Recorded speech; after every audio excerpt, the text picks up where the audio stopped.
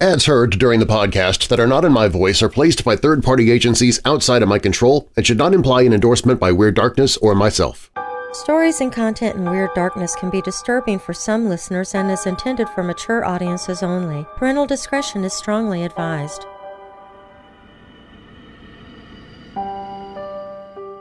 UFO sightings, like many other countries around the world, were particularly rife throughout Australia throughout much of 1966. Many of these sightings were witnessed by multiple people, as well as leaving behind evidence of their visit. Consequently, they also drew the attention of the local and national media, who, for the first time, ran significant stories on the events. One incident in particular, however, stood out from the rest, and for a time was the subject of intense media scrutiny and speculation. A brief sighting of a typical saucer-shaped object on farmland, followed by the discovery of circular patches of swirling reeds on the surface of a nearby lagoon.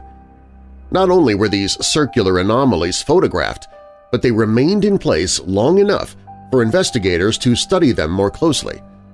The sighting and what caused this mysterious circle of swirling reeds remains a mystery today.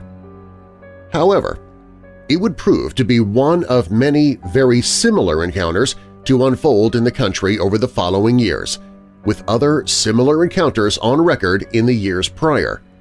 In short, something very strange unfolded in Australia during this time, encounters that researchers into strange events are continued to be fascinated by today, over 50 years later.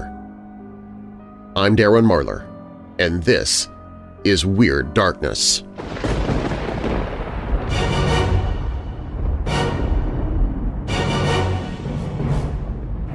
Welcome, Weirdos! I'm Darren Marlar, and this is Weird Darkness. Here you'll find stories of the paranormal, supernatural, legends, lore, the strange and bizarre, crime, conspiracy, mysterious, macabre, unsolved, and unexplained. Coming up in this episode, when you think of the most deadly, man-killing animals in existence, you might think of the big cats or alligators or even sharks. But don't be too quick to dismiss birds as dealers of death. It's one of the world's most haunted places. It's a ship that you can now book a room in as a hotel. We'll look at the very haunted Queen Mary. The product of an accidental pregnancy finds out later in life he might be the son of a demon. Most every item I bring you here in Weird Darkness is going to have taken place in history, and most all of them you hear are going to be unnerving or even horrifying. But there are some particularly macabre moments in history that stand out among the others, most of which you've probably never heard of. But first, something strange happened in 1966 Australia. Lights in the skies, sightings of saucer-shaped objects, and the start of what eventually came to be known as crop circles. It's a mystery that still lingers today, and it appears to be a kind of catalyst for so many similar oddities to follow. We begin there. If you're new here, welcome to the show. And while you're listening, be sure to check out WeirdDarkness.com for merchandise, my newsletter, to enter contests, to connect with me on social media. Plus, you can visit the Hope in the Darkness page if you're struggling with depression or dark thoughts. You can find all of that and more at WeirdDarkness.com. Now, hold your doors, lock your windows, turn off your lights, and come with me into the Weird Darkness.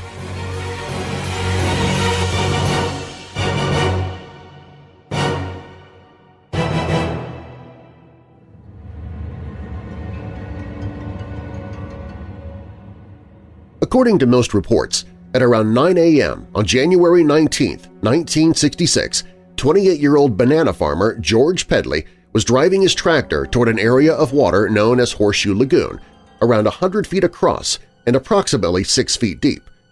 The small stretch of water was on the property of his neighbor, Albert Pennessy, in Uramo, near Tully in the north of Queensland. As he came closer to the water, however, he noticed that the engine of his tractor appeared to be failing. He then heard a strange hissing sound, making him think there was a problem with one of the tires. Before he could contemplate anything else, a large, silver-gray, disc-shaped object suddenly rose into the air from the lagoon. Pedley watched in amazement as the object made its way to around treetop height, tilting from side to side as it did so. He would estimate the object was around 9 feet in height and approximately 25 feet across. He also noticed that the hissing sound had stopped and the object itself was completely silent. Then, with lightning speed, the object shot into the distance and disappeared in a flash. After taking a second to contemplate what he had seen, Pedley jumped down from the tractor and immediately made his way across the field to where the saucer had risen from. As he made his way through the reeds, many of which also grow from the bed of water and protruded past the surface of the water, he stopped in amazement. There, in the middle of the lagoon, was a perfect circle that was clear of any reeds and in which the water was gently swirling. What's more, the size of this circle in the water was the same size as the saucer-shaped craft. Pedley went back to his tractor after contemplating what he was seeing. He was certain that the circular formation had not been there several hours earlier when he was near the water, and this time he had brought Hennessy with him. When they arrived there, however, they discovered reeds flat on the water in a distinct, circular, swirling formation were now covering the circle. The two men decided to wade out into the water and to the circle. They were amazed to find that they could swim below the reeds and that they had all been pulled cleanly out of the lagoon bed and not merely bent and shaped. They further noticed that the outer edge of the circle of reeds appeared to be pointing down slightly, as if an even amount of pressure was present around the outside of the circle. Hennessy would take several photographs of the remarkable display before the reeds deteriorated, certain that the bizarre object his neighbor claimed to have seen was responsible for this nest. He would also recall that his dog had begun acting very much out of character at around 5:30 a.m., immediately heading toward the lagoon when he'd let him outside. While he didn't think anything of it at the time, it was clear to him now that he sensed the arrival of something strange near the water. Pedley would ultimately report the incident to the Tully Police Department later that evening. They in turn would pass the report to the Air Force. Several days later, the account was in the hands of the media. The usually sleepy area of Queensland was a sudden hive of activity as news reporters and UFO investigators descended on the region over the days and weeks that followed. And with the intense scrutiny came a plethora of possible explanations for the strange formation, none of which were particularly watertight. Some people put forward that a large bird or a crocodile likely made the nest, while others claimed a helicopter or even a small, isolated whirlwind was responsible. The fact that Pedley had clearly seen the disc-shaped object rise from the lagoon only moments before he made the discovery was seemingly glossed over by many. During various investigations, several other nests were also discovered, although these were all smaller than the first nest of that January morning. Whether they were copycat arrangements of the original is unknown, but many soon began to ridicule the farmers regarding their claims, and consequently, each would begin to pull away from the media. Although not before Hennessy had made some further remarkable revelations. He would state to a reporter with the Sydney Sun newspaper that he had several dreams in the week leading up to the discovery of UFOs landing on his property. In the article that appeared in the January 24, 1966 edition, Hennessy would state that he would have them almost every night, and they eventually began to worry him somewhat. He would recall that these dreams were almost always the same, although he couldn't understand the meaning of them. What he always did remember, though, was of a giant dish that would come out of nowhere and land nearby. The sightings, ultimately, remain a complete mystery, but are largely seen as very credible encounters in the UFO community. The vast majority of the explanations put forward were not only shown to be weak, but they were also largely actively disproven. Just over 3 years later, another intriguing encounter unfolded. A monitoring device had been left set up in the Hennessy home by investigators. In the early hours of February 8, 1969, again around 5:30 a.m., the alarm went off. As Albert had left for work several hours earlier, His youngest son simply switched the alarm off and then thought little of it and went back to bed.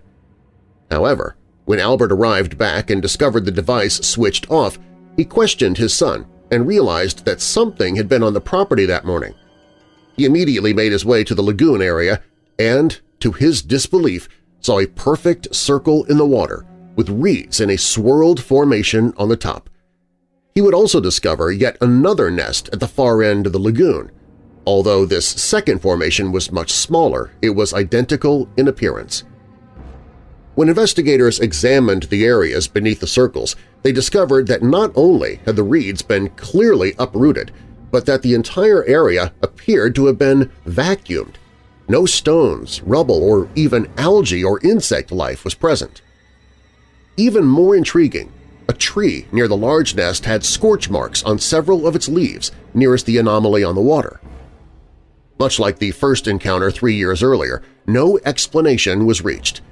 It is perhaps interesting to note that the alarm was activated at the same time as Pennessee's dog had become alarmed 3 years previously on the morning of the first nest discovery.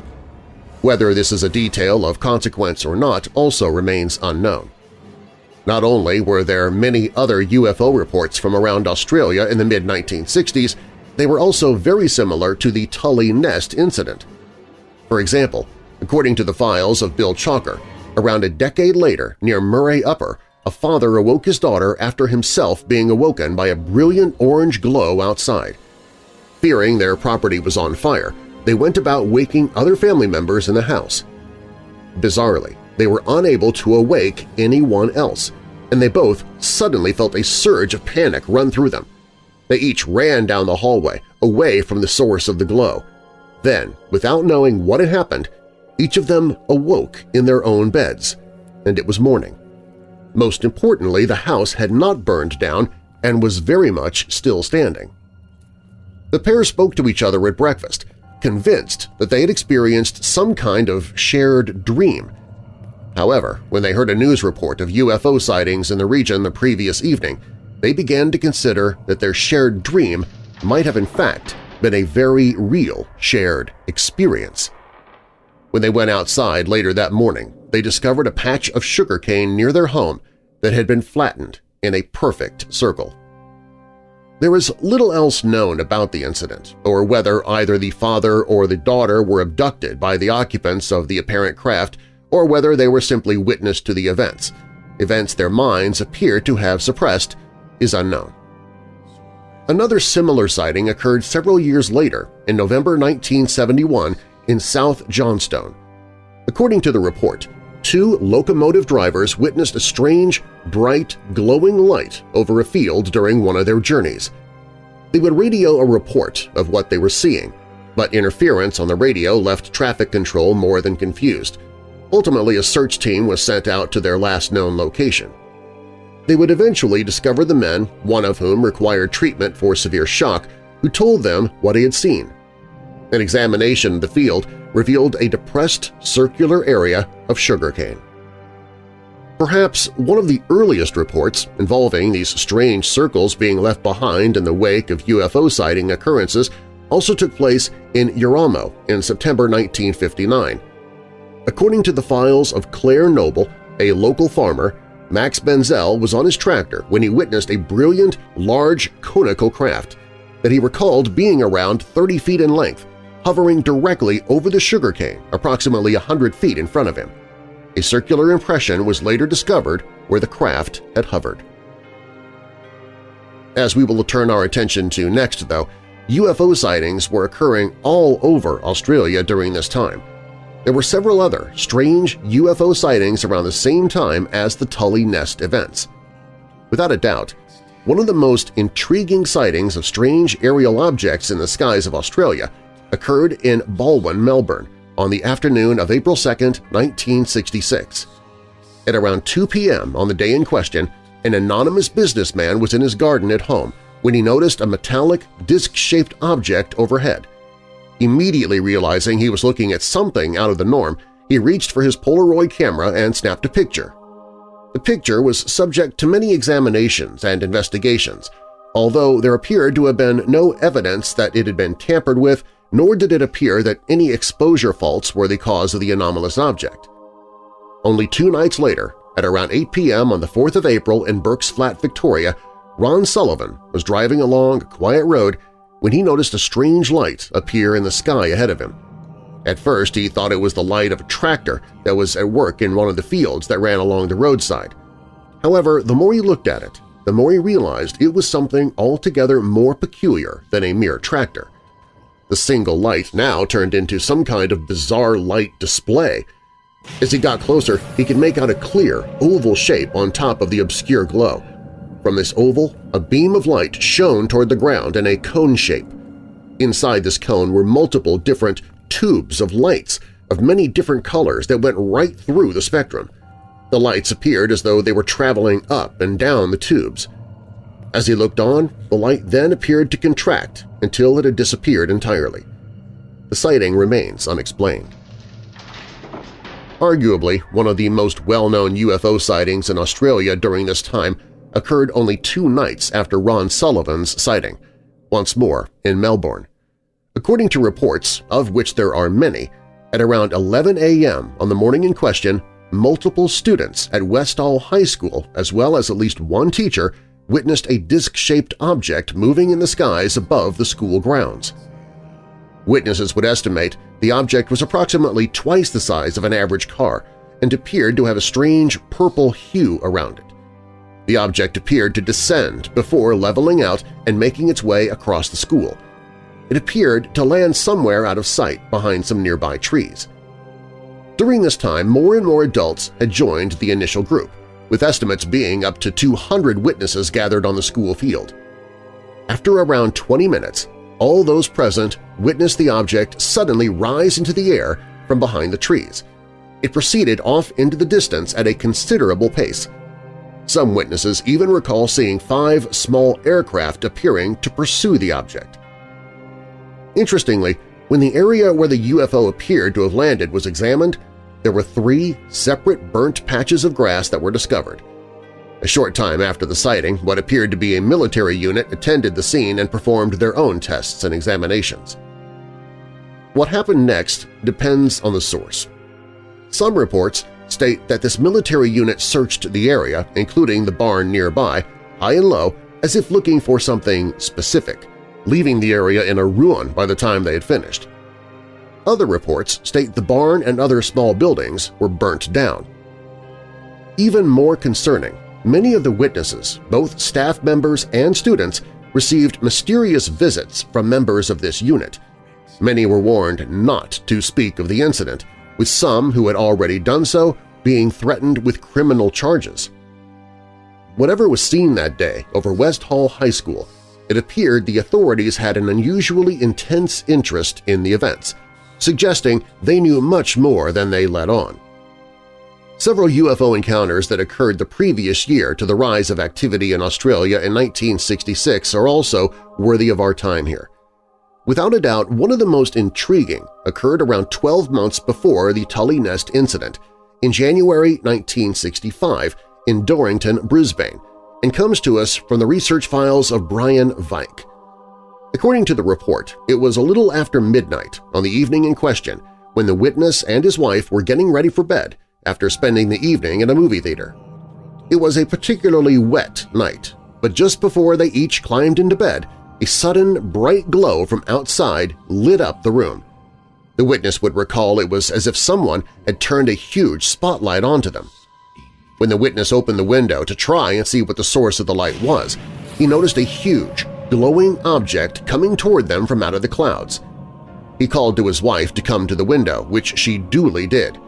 Each of them could see the disc-shaped object with bright, glowing lights or different colors around its outside. It was traveling quite slowly, approximately around 20 miles per hour, and was completely silent to begin with. Then, a high-pitched noise suddenly hit their ears, causing each of them pain. Then, as the object passed directly over their house, the high pitch stopped. The pair rushed to the front patio, seeing the underside of the object clearly as they stepped outside. The witness recalled that the underneath was lit up with similar bright-colored light to those around the edge. They also noted, unlike many reports, The object was stationary to itself as it moved and was not spinning. They estimated the object to be between 200 to 300 feet across and approximately 200 feet above the ground. It remained in sight for approximately 5 minutes before finally disappearing into the distance. The following morning, the couple was more than surprised that no one else in the house had seen the object, and equally so that there were no reports on the news or morning newspapers. Ultimately, they opted to keep the encounter to themselves. In a bizarre twist, decades later, the witness happened to be enjoying a beer with an old friend in a local bar when he mentioned the sightings. Remarkably, his friend had witnessed it also, relaying how it had arrived over the mountains with bright, glowing lights and moved calmly across the sky before disappearing. He, too, kept the sighting completely to himself. The witness eventually reported the sighting in the early 2000s. A similar object was witnessed and photographed several months later in Adelaide. Although there is little known about the actual sighting, one of the witnesses did manage to capture a photograph. What little is known is that several people witnessed the object, which remained in the afternoon skies for around 20 minutes before it suddenly shot into the distance with great speed. Around the same time, at around 5 p.m. on July 19th at Vaucluse Beach near Sydney, another multi-witness sighting of a metallic disc-shaped object was reported. On the afternoon in question, Dennis Crow was walking along the beach when he noticed a strange glow in the distance. He walked closer to the strange light and soon realized he was looking at a disc-shaped object that was resting on the beach on 3 small legs. The object was approximately 20 feet across and was a dull gray color with some kind of blue-green hue rim around it. On the top part was a transparent, domed section, although he could see no signs of activity inside. It was at this point he realized how quiet his surroundings were, with the only sound being a dog barking somewhere in the distance. He continued on toward the object, which remained completely silent and motionless. Then, when he was around 50 feet from it, the craft suddenly began to rise into the air. As it did so, a sound similar to air being forced out of a balloon could be heard. The object continued to rise into the air, gaining speed as it did so. It was completely out of sight within no more than 10 seconds. Realizing he was the only person on the beach, Crow reported his sighting. Eventually, a local geologist arrived at the scene and studied the ground where Crow claimed the object had been resting on the sand. Intriguingly, not only did the geologist find evidence that a large, heavy object had been there, but within the parameters of this object, all plant life was dead or dying. Following these findings, the media would take quite an interest in the incident, so much so that the Royal Australian Air Force felt the need to offer a sudden explanation, ultimately that a freak tornado was responsible for the sighting. Perhaps not surprisingly, many people, including Crow, outright rejected this idea. The sighting remains a complete mystery today. However, we should point out that there are many more sightings than we might think that feature a disc-shaped craft sitting at a roadside, or in this case a beach, which then suddenly rises into the air when approached. We might wonder if this sudden ascension is, in fact, automatically triggered by some kind of sensor on the vehicle, as opposed to the alertness of any crew who might be on board. UFO sightings and encounters, as well as claims of alien abduction, continue to happen in Australia today, much like they do around the world. Just what was, however, behind the surge of sightings in this part of the world in the mid-1960s? Sightings that would often leave behind evidence that something strange had taken place, at the very least. Were these objects that left behind this physical evidence the result of reverse-engineered alien technology? Were the sightings and strange nests that were discovered the consequences of test flights, landings, and takeoffs? Might this be why there appeared to be such a drive to dismiss and in some case destroy any evidence of such incidents? Or, if these aerial vehicles were extraterrestrial in nature, why did these particular encounters leave behind apparent evidence of their visits? Were they an intentional message of some kind? Or might these visitors have been independent of other cosmic entities journeying here, their presence only temporary? There is even the possibility that the objects that left behind this temporary evidence in Australia in the 1960s were drones of some kind and contained no occupants at all. Perhaps they were here on some kind of reconnaissance mission, one that would later be followed by missions with living crews. Ultimately, the Tully Nest sighting and the similar encounters around the same time remain as mysterious today as they did when they appeared almost half a century ago, and they continue to fascinate researchers and investigators today.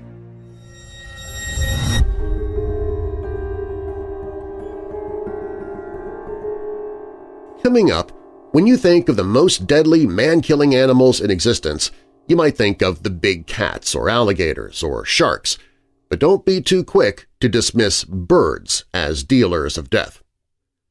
Plus, it's one of the world's most haunted places.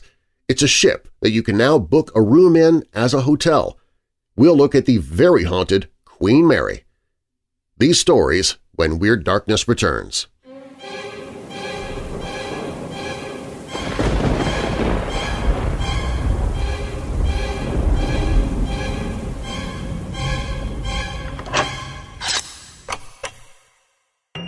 What goes on in the mind of a murderous killer?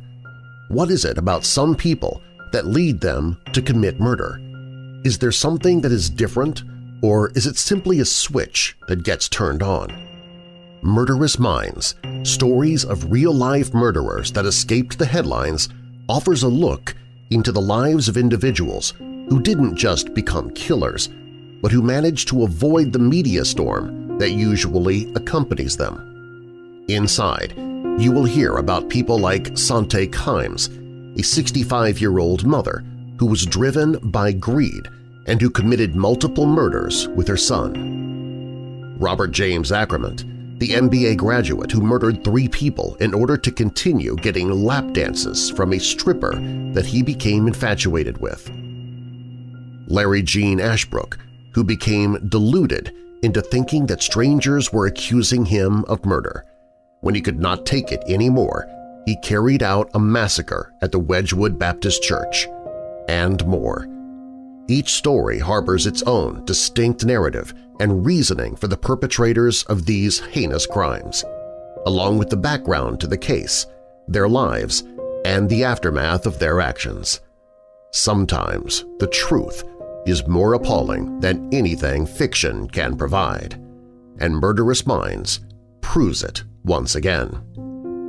Murderous Minds, Volume 1, Stories of Real-Life Murderers That Escaped the Headlines by Ryan Becker, narrated by Weird Darkness host Darren Marlar. Hear a free sample or purchase the title on the audiobooks page at WeirdDarkness.com.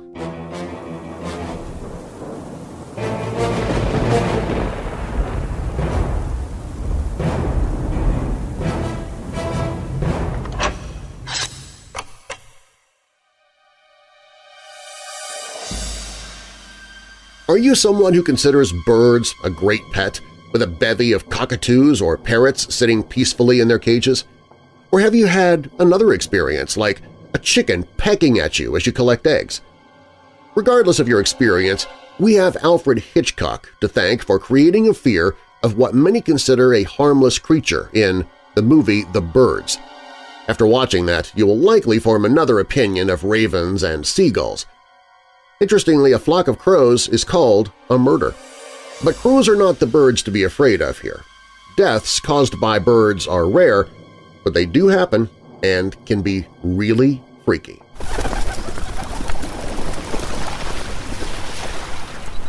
Ostriches have the head-in-the-sand reputation of being cowardly, preferring to run from threats. But when threatened or cornered, the powerful bird can be dangerous and will attack.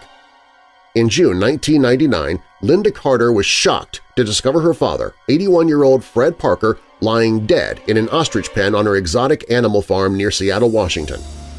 Parker, who was afraid of ostriches according to his family, was living in a recreational vehicle on Carter's farm. While alone one weekend, he took responsibility for feeding his daughter's ostriches, emus, llamas, and pot-bellied pigs. Carter explained that the ostriches were supposed to be fed by throwing food over the fence and was unable to explain why her father had entered King Tut's pen, the name of the ostrich. The 400-pound bird stomped or kicked Parker and broke the man's neck. It's thought that Parker's bad heart may have contributed to his death as well. 1 year earlier, King Tut kicked Carter, sending her flying more than 3 meters or 10 feet. She defends the bird and maintains her booming business of selling ostrich meat and skin. "I have no intentions right now of destroying my ostrich because of my father's death," she said. "The ostrich was protecting his domain." "It's just like any wild animal," she says. "You don't go in a bear's pen, you don't go in an ostrich's pen." A town in the Somali region of Ethiopia was under attack by a terrifying martial eagle. Residents of the area believed all of the repeating attacks came from the same bird. In September 2019, at least 3 children were pecked or clawed by the vicious bird. One woman was in her house when she heard her son screaming. "We rushed outside the house," she said. "I saw the bird holding my son on the ground and biting him. He was crying, 'Mother! Mother!' I ran to him and threw a stick at the bird." The action likely saved the boy's life because another child was not so lucky. He was clawed to death. Armed with shoot-to-kill orders, police began actively hunting the vicious eagle. Authorities believe that the rogue eagle mistook children for its usual prey. The Tong child, unearthed in South Africa in 1924, is a hominid skull believed to be 2 million years old. It was long thought that the 3- or 4-year-old child was killed by a leopard or a saber-toothed tiger, but in January 2006, Johannesburg paleoanthropologist Lee Berger asserted that the Tong child had been scooped up by a large bird of prey that ripped out and ate the child's eyes. The murderous bird was likely a crowned hawk eagle, which still today preys on small primates in Africa.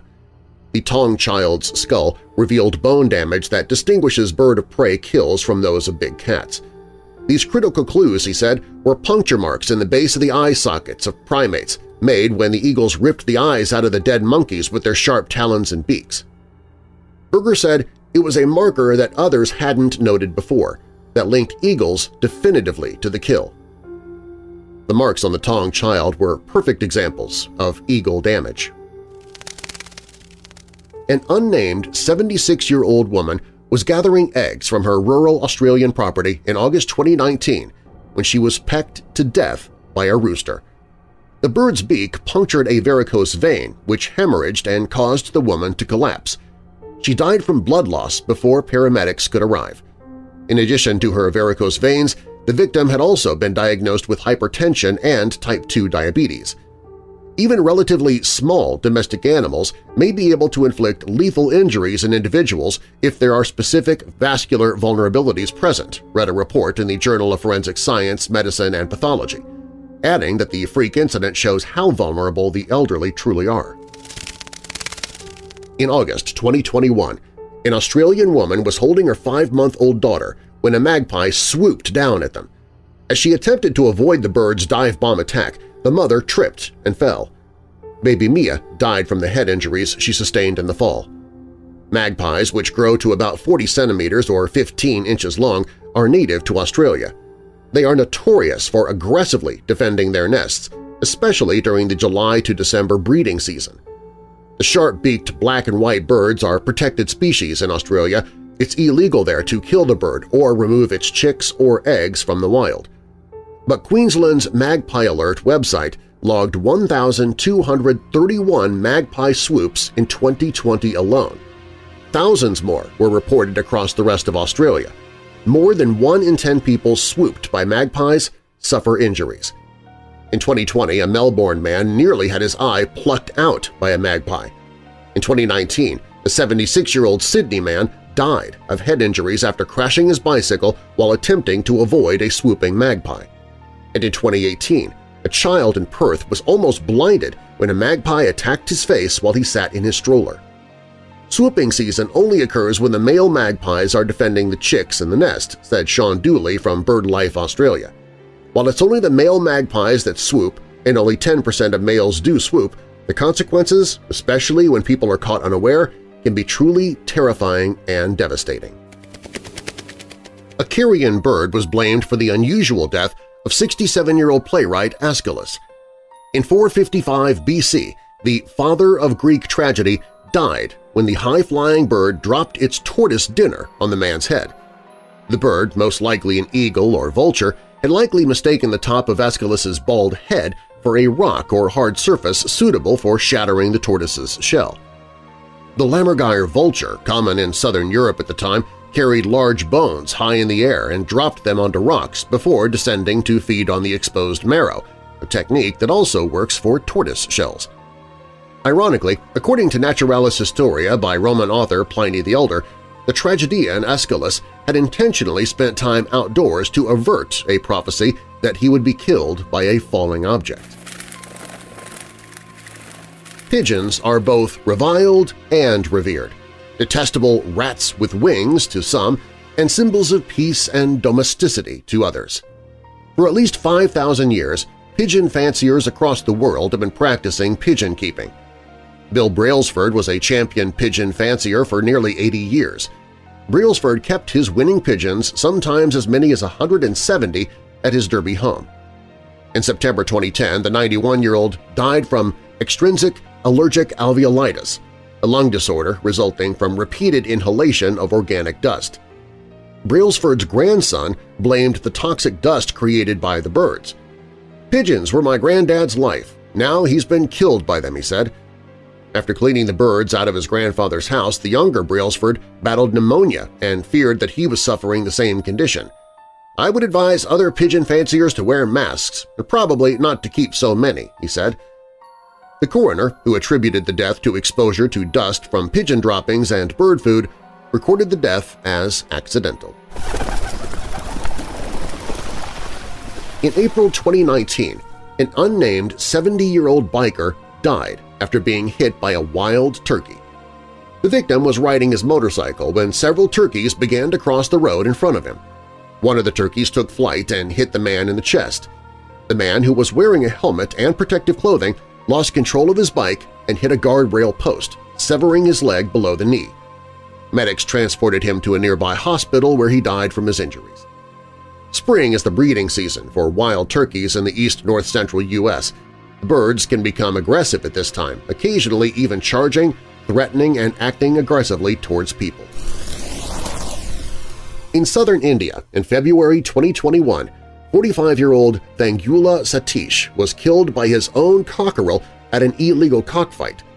The young rooster had a 7-centimeter, that is 3-inch, knife, a kodikathi, attached to its leg, and impaled its owner in the groin while attempting to escape the fight. Satish bled to death on the way to the hospital. Police searched for the dozens or so people involved in the event. They faced charges of manslaughter, hosting a cockfight, and illegal betting. Cockfighting was made illegal in India in 1960. The knife-wielding rooster was sent to live on a farm. In January 2020, 55-year-old Sarapalli Venkateswara Rao died after his throat was slashed by his bird's kodikathi.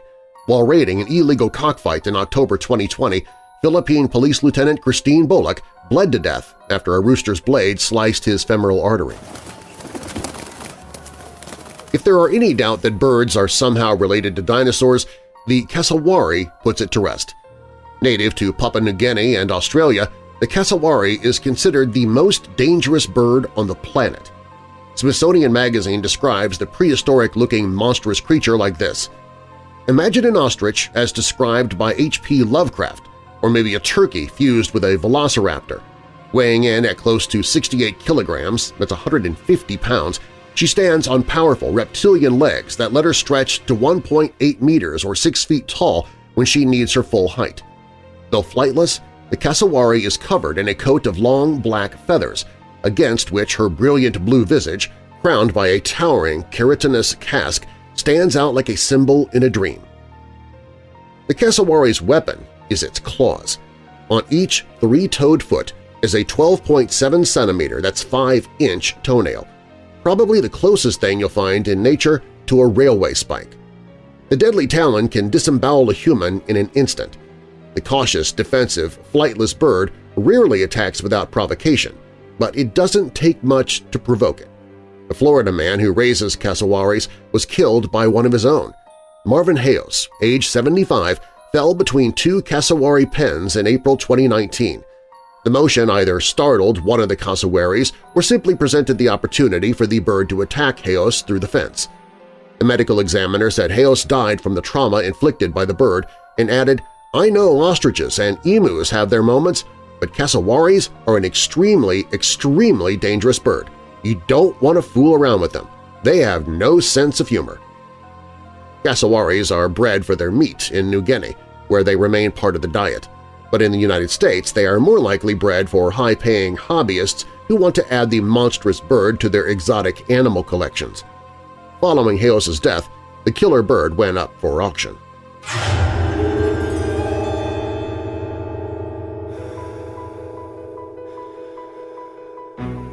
If you're anything like me, when you hear Queen Mary, you immediately think of the ship, which has been transformed into a hotel in Long Beach, California. Reportedly haunted, the hotel boasts more than 150 spirits. While not violent, the ghosts still make their presence known. The Queen Mary started out as Hull No. 534 when construction began in December 1930.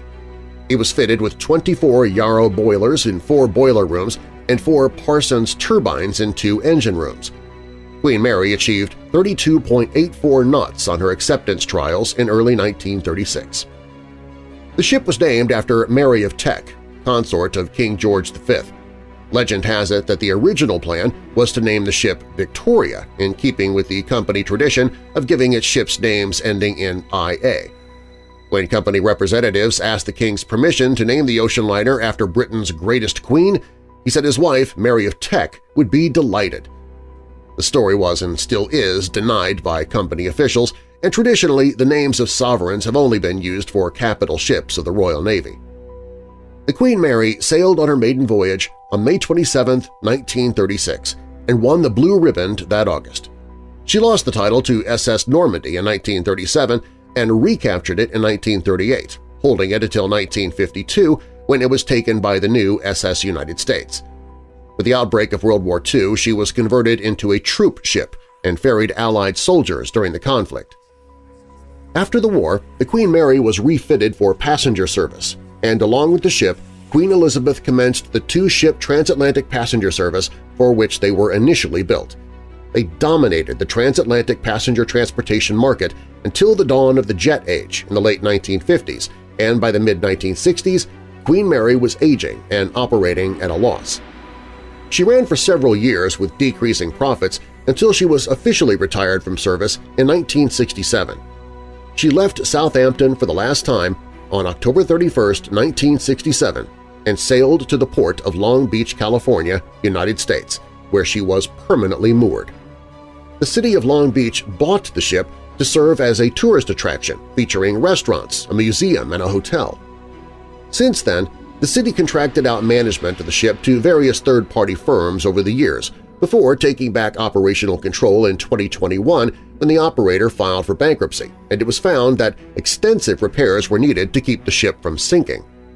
Today, the Queen Mary is maintained as a hotel, museum, and event center. It hosts educational tours as well as haunted tours. Guests can dine with these spirits or catch a show, join a paranormal investigation, or just stay in a haunted room. Here are some of the most notable haunts on the ship. What was once a luxurious swimming pool complete with an illuminated fountain, beautiful mosaic tiles, and a mother-of-pearl ceiling now sits abandoned. The pool, no longer in use due to issues with the California Code, is considered to be a hotbed of paranormal activity. People have reportedly seen several ghosts in the area, including a woman in an old wedding gown next to the pool with a little boy in a suit. They spotted a younger woman wearing a tennis skirt walking down the stairs before disappearing behind a pillar. Then there's the little girl.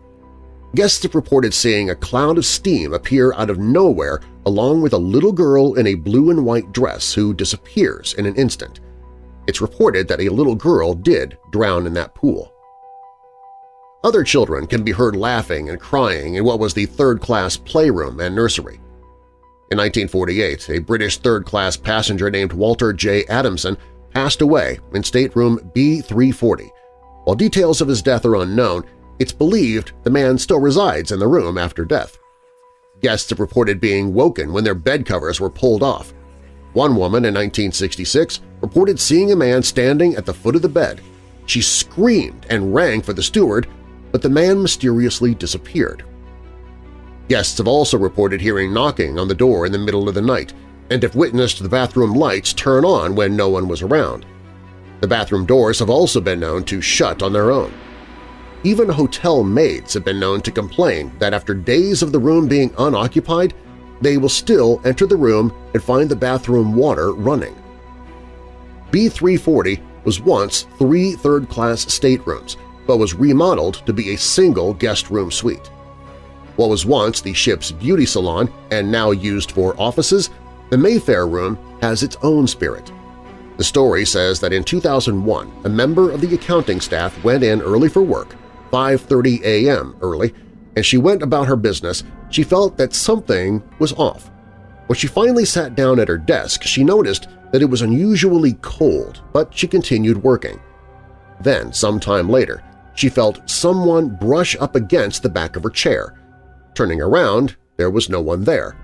Minutes later, she saw a transparent figure in white walking across the room before passing through the door. Then there's the lounge, also known as the Mauritania Room. Guests and employees are reported seeing a passenger in the middle of the room. One such story from 1989 claims that 2 women sent to clean the lounge for a VIP reception found a passenger sitting on a chair in the middle of the dance floor. When a third woman came in, she too saw the passenger, who now appeared to be staring. She asked the passenger to move, but when they didn't, the employees picked up the phone to call security. Then, before their eyes, the passenger faded. Now, for rooms one might expect to be haunted, there's the Boiler Room No. 4. Here people have reported seeing a little girl who sometimes has a doll with her and other times is seen sucking her thumb. Hatch door No. 13, also known as Shaft Alley, was the site of a horrible accident. One night in 1966, the watertight doors in the engine and boiler rooms were ordered to be closed. About 5 minutes later, an 18-year-old crew member from Yorkshire was found crushed in the door of hatch No. 13. He was trapped with his arms pinned to his side. He was freed and still alive, taken to the hospital ward. He showed obvious signs of the crushing injury on his arms, chest, and pelvis and was bleeding from his nose. He was given an injection of morphine but died shortly thereafter. Unfortunately, the man never really left the ship. His ghost, spotted as the figure of a bearded man in blue coveralls, can be seen from time to time. Several guests have reported seeing an engineer wandering the hallways, asking guests if they've seen his wrench. When they look back to him, he's gone. Other guests have noticed spots of grease appearing on their faces, grease that looks like fingerprints. They've even heard the sound of someone running behind them and whistling. If you'd rather see for yourself, book a room or a tour, or better yet, both. I've placed a link in the show notes so you can do just that.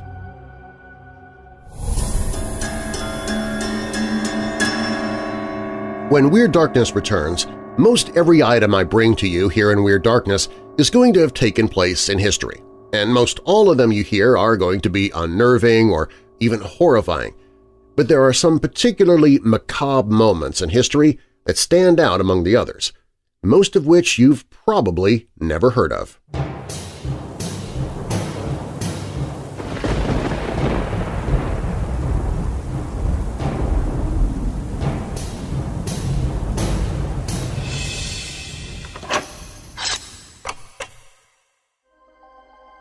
Are you a member of the Darkness Syndicate? The Darkness Syndicate is a private membership where you receive commercial-free episodes of the Weird Darkness podcast and radio show, behind-the-scenes video updates about future projects and events I'm working on. You can share your own opinions on ideas to help me decide upon Weird Darkness contests and events. You can hear audiobooks I'm narrating before even the publishers or authors get to hear them. You also receive bonus audio of other projects I'm working on outside of Weird Darkness. You get all of these benefits and more starting at only $5 per month. Join the Weird Darkness Syndicate at WeirdDarkness.com/syndicate. That's WeirdDarkness.com/syndicate.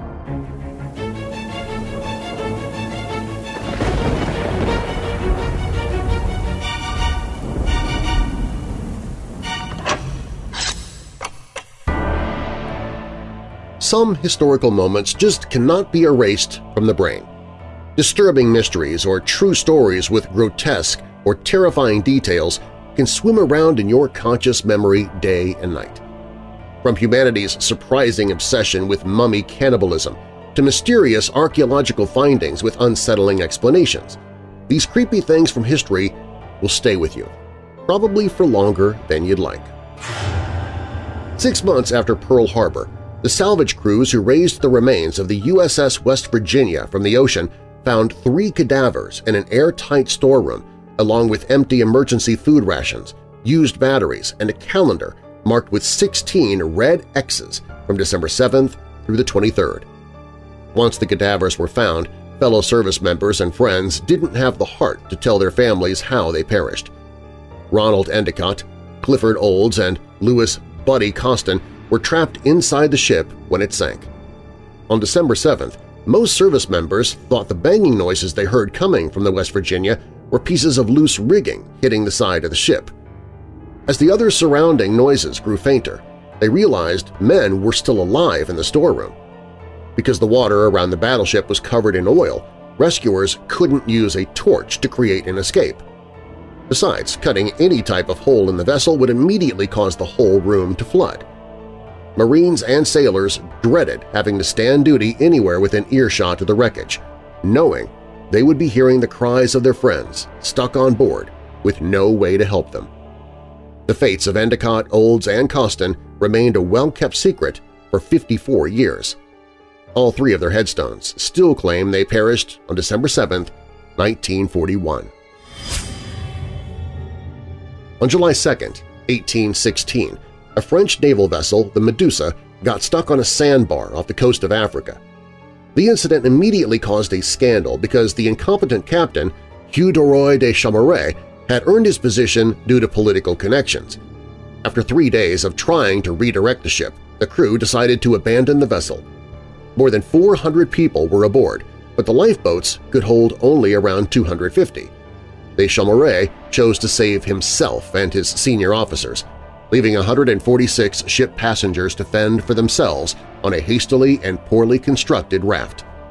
The unfortunate raft passengers spent a grueling 13 days at sea, with only a bag of biscuits, some water, and a few casks of wine to survive. Out of desperation and growing hostility among the group, many were thrown overboard in fights or slain and eaten by the remaining people afloat. By the time they were rescued, only 15 men had survived. To onlookers, he was a handsome gentleman from Budapest who ran a successful tin business and threw elaborate parties. But behind closed doors, the eligible bachelor killed and mutilated at least 23 women before pickling their bodies and storing them in steel drums on his property. In 1903, Bela Kiss began placing ads in newspapers under the alias Hoffman, claiming to be a lonely widower looking for a companion. When a woman responded, he would convince her to give him all her money and assets before luring her into his home, where he would strangle her with a rope or his bare hands. He drained each woman's blood by making an incision in her neck, then placed her body in a steel barrel filled with methanol. Kiss stored the drums, filled with the pickled women's remains, on his property, eventually arousing suspicion from neighbors. Still, most people assumed he was using the drums to store gasoline. The women's remains were undetected on his property until he was drafted into the Austro-Hungarian Army in 1914. After hearing rumors that Kiss had been killed in action, his landlord went through his belongings to make room for a new tenant. When he opened the first drum, the landlord was overcome by the smell of a decomposing corpse. He called the constable, who opened the remaining drums, to find 24 pickled cadavers. Kiss never returned home and was never seen or heard from again. His fate, along with the names of many of his victims, remains unknown. Madame Delphine LaLaurie, a New Orleans socialite in the 1830s, often threw parties in her Royal Street home where several enslaved people served her guests and attended to her needs. We covered her story a bit more in depth in the Weird Darkness podcast several months ago. I'll leave a link to that episode in the show notes for you. While she outwardly treated the enslaved people politely, she hid a horrific secret behind closed doors. On April 10, 1834, a house fire revealed she had been tormenting and slaying her slaves. The year before, LaLaurie had been ordered to sell the enslaved people after she chased a small enslaved girl over the mansion's roof to her death.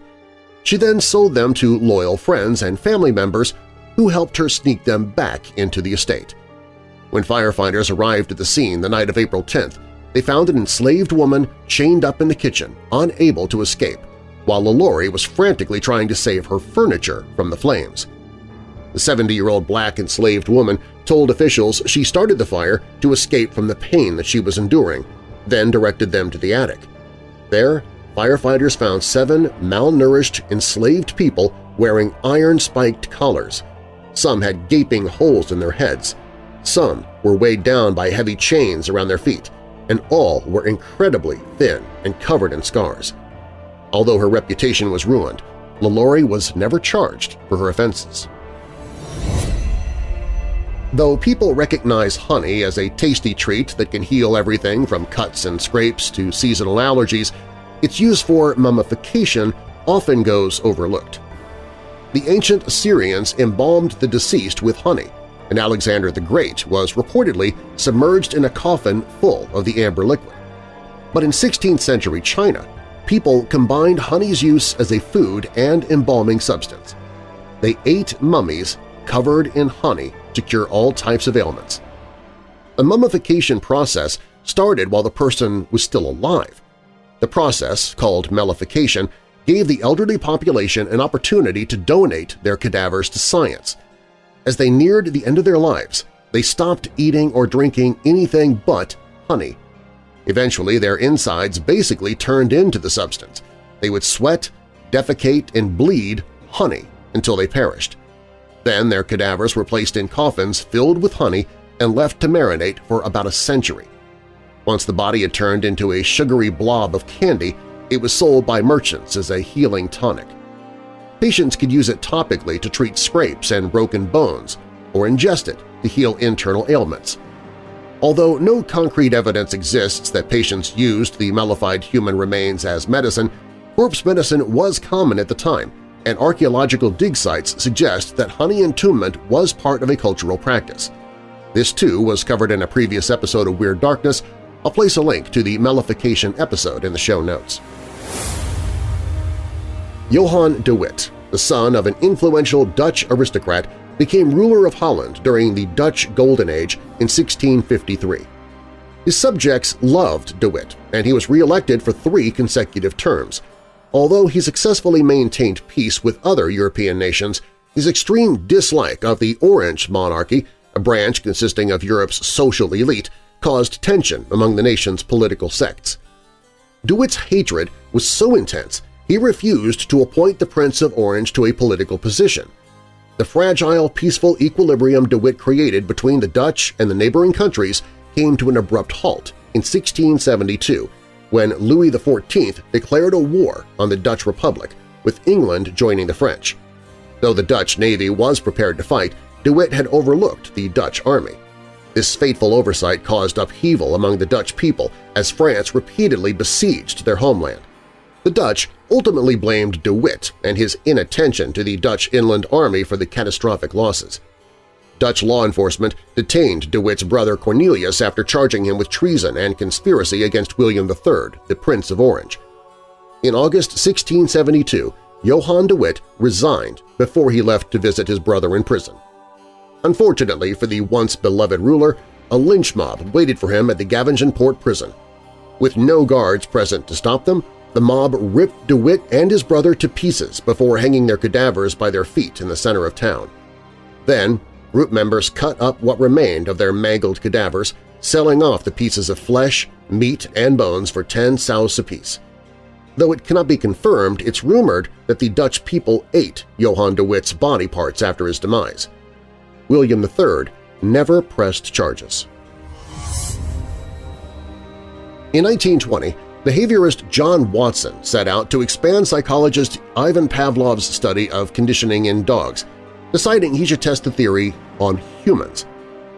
In the famous controversial study, Watson paid the mother of a 9-month-old baby $1 to purposefully create a fear-based response in the child.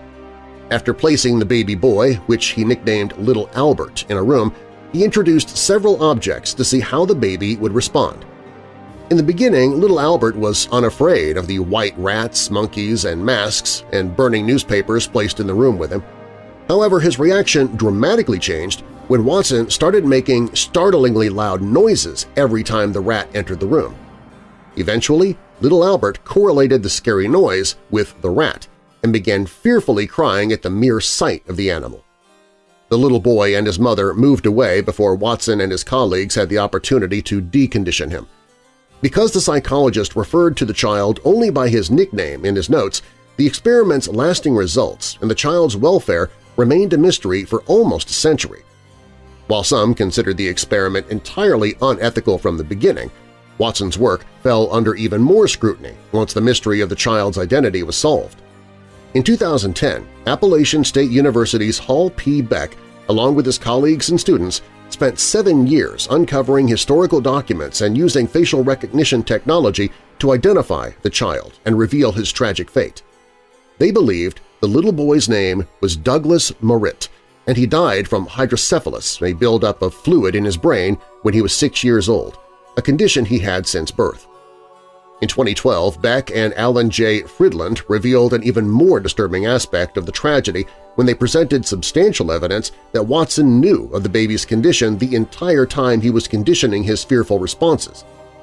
Another possible Little Albert was identified in 2014, however.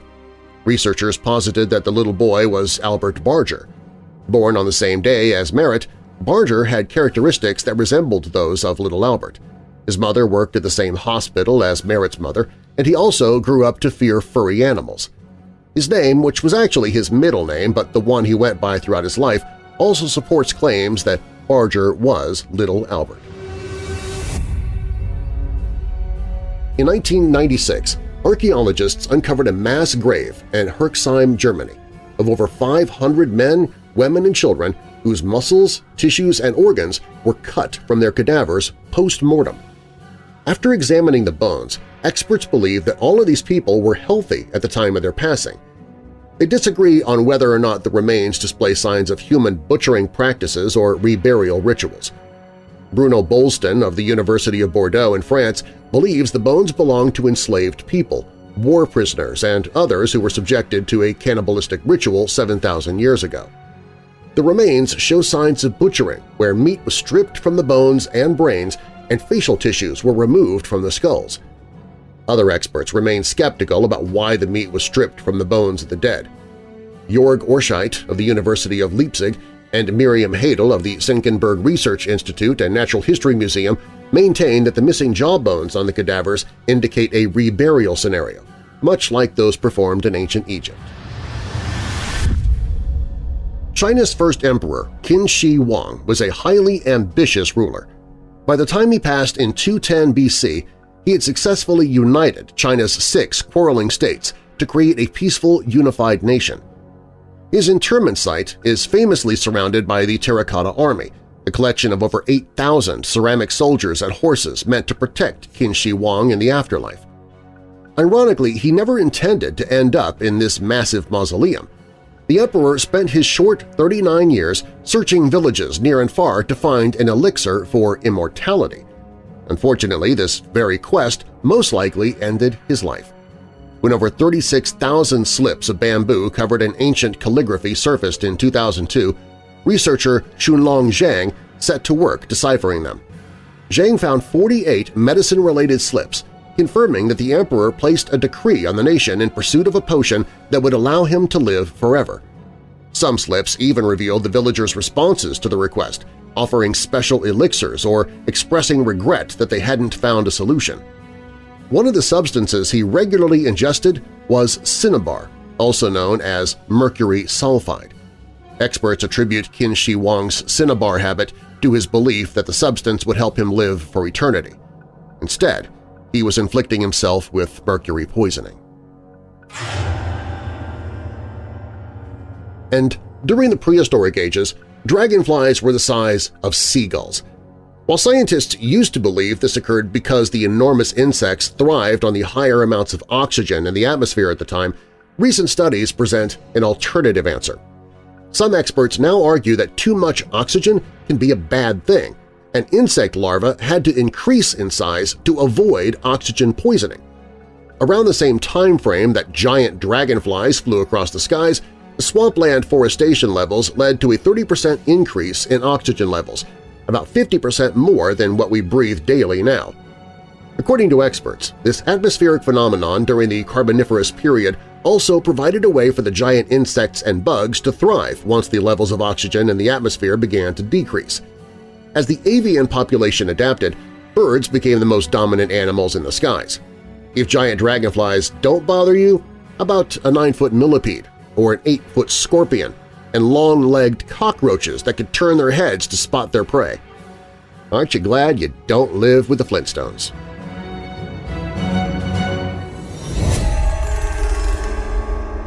Up next on Weird Darkness, the result of an accidental pregnancy finds out later in life he might be the son of a demon.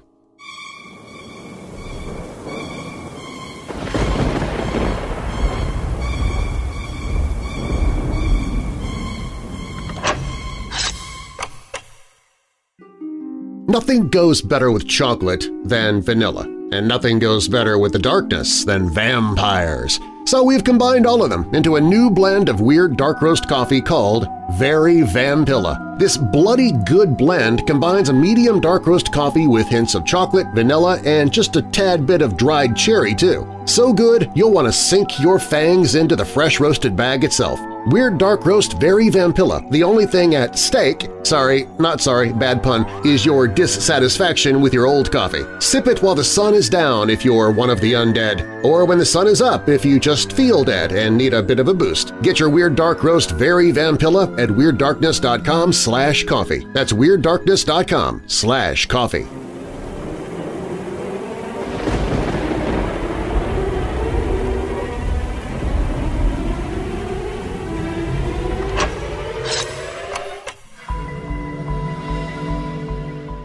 This story happened to my mother and some supernatural thing that surrounds me. I was an accidental baby. Being an accident, my mother does not want me to be born. She was considering aborting me. She had a last-minute change of heart, though, after intense crying and praying in Quiapo Church. A few months later, she was having a sleepover at a friend's house. Her friend's house is famous for supernatural occurrences and miscarriages. Two of my mother's friends miscarried in that house. They all thought that it was a coincidence. However, during that sleepover, my mother woke up and saw her friend entering the bedroom. My mother pretended to sleep, and she felt cold hands massaging her tummy. My mother then did begin to fall asleep. The following day, she hurriedly went home because she thought something was wrong. She really felt that I was not moving in her. She called a friend and explained what had happened. Her friend suggested going to a Macabre, a healer of some sort that has some sort of supernatural power. The Macabre touched my mother's tummy but quickly let go. She exclaimed that she did not do anything to my mother yet. She told my mother that I already didn't have a heartbeat, that I was dead. My mother went into hysterics. She cried and pleaded to the healer to help her. The healer does not really want to do anything since I'm already dead. But my mother was persistent, and the healer was forced to do a ritual. I'm not exactly sure what ritual, but my mother said that it involved water, candles, some plants, chanting, and prayers. After the ritual, my mother's tummy began to move. She felt that I was kicking in her tummy to the point she could see small bumps of kicks in her stomach. I was alive again. A few days or weeks after giving birth to me, my mother was sleeping and my grandmother was there looking after us. Suddenly, she noticed an entity, a demon, near my crib. My mother quickly snatched me from my crib and she began crying. She crouched in a position that protected me from the demon. My grandmother was asking what was wrong, and my mother said that there's a demon, and in the arms of a demon is also a baby demon. The demon was smiling and pointing at me. The demon said to my mother that the child was his. After that, my grandmother took me from my mother's arms and told my mother to close her eyes and stop seeing the demon. She assured my mother that she will protect me from anything. After that night, the demon never appeared again. Now, my father once told me that I killed a kitten while playing with it. After that, he told everybody that he foresees that I'm going to be a killer. A few other people who say they can read fortunes also said that I'm going to become a killer or will kill someone in the future. Because of this, my mother raised me to be a God-fearing and good person. To be honest, I am a bit of an empath. I know the emotions of others and manipulate those emotions to better benefit me. Having empathy as psychic power is taxing. While I did abuse such a gift before, I'm certainly not using it anymore because it feels like I'm invading people's privacy. Anyway, throughout my childhood to teenage years, I always had this thought of razing our town to the ground or about murder. It was in adulthood that I was able to finally control this thought. Although I still have them, but I know that I'll not act on them unless absolutely necessary. Right now, I'm taking law.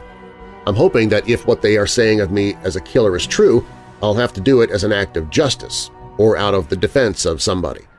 I'll do my best not to be evil.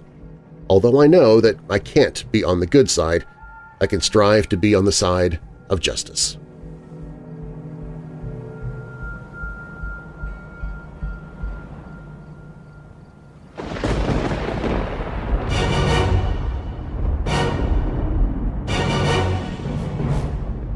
Thanks for listening.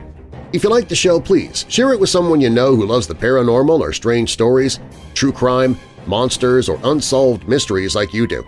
You can also email me anytime with your questions or comments through the website at WeirdDarkness.com. That's also where you can find all of my social media, listen to free audiobooks that I've narrated, shop the Weird Darkness store, sign up for the email newsletter to win monthly prizes, find other podcasts that I host, and find the Hope in the Darkness page if you or someone you know is struggling with depression or dark thoughts. Plus, if you have a true paranormal or creepy tale to tell, you can click on Tell Your Story at WeirdDarkness.com. All stories in Weird Darkness are purported to be true unless stated otherwise, and you can find source links or links to the authors in the show notes. The Tully Nests Affair was written by Marcus Louth for UFO Insight. Death-Dealing Fowl is by Darcy Heikkinen for Listverse. The Haunted Queen Mary is from The Scare Chamber. Son of the Demon is by Haunted Juris, posted at YourGhostStories.com. And Macabre Moments in History is by Lauren Glenn for Ranker. Again, you can find links to these stories in the show notes. Weird Darkness is a production and trademark of Marlar House Productions. Copyright Weird Darkness. And now that we're coming out of the dark, I'll leave you with a little light. Proverbs 17 verse 3. The crucible for silver and the furnace for gold, but the Lord tests the heart. And a final thought. If God led you to it, He will lead you through it. I'm Darren Marlar. Thanks for joining me in the Weird Darkness.